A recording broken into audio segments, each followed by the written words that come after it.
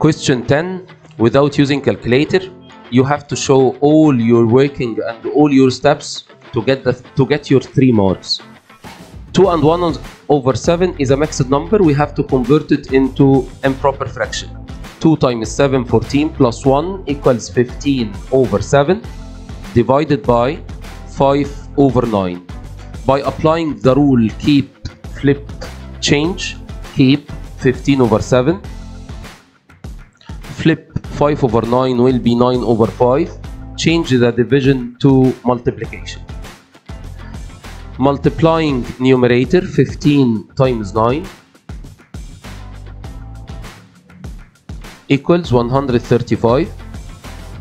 7 times 5 equals 35.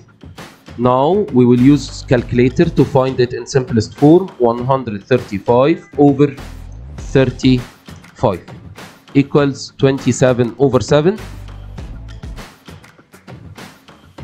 And we have to convert it into mixed number by using shift SD, and the answer will be 3 and 6 over 7.